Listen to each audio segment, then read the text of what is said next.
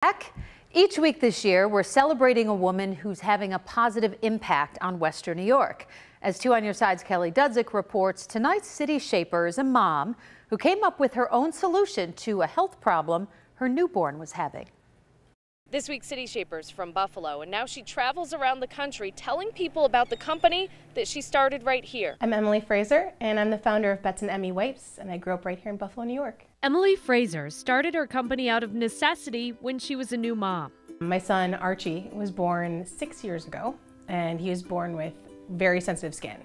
He's Polish, Irish, Buffalo-born redhead. And she says she knew he'd have sensitive skin. I thought I was doing all the right things when it came to choosing his food, his diapers, his wipes, and and everything else that you choose as a mom. And I was using free and sensitive baby wipes on him, and he kept getting the most terrible diaper rashes. Everything she tried didn't work, and Archie's doctor told her to switch to using a cloth and water.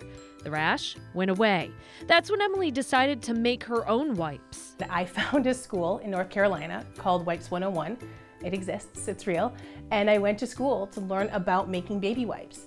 And once that started, you start meeting people. I would meet manufacturers and I would meet other brand owners, and they would tell me their successes, and we just started bouncing off each other. 3 years after the idea was born, her wipes for babies, pets, and adults were in stores. When we were little, our father called us WGRZ-TV, and that's just how it originated. And it made so much sense. Like, once I said that out loud, I'm like, WGRZ-TV, I'm like, yes, this is our brand.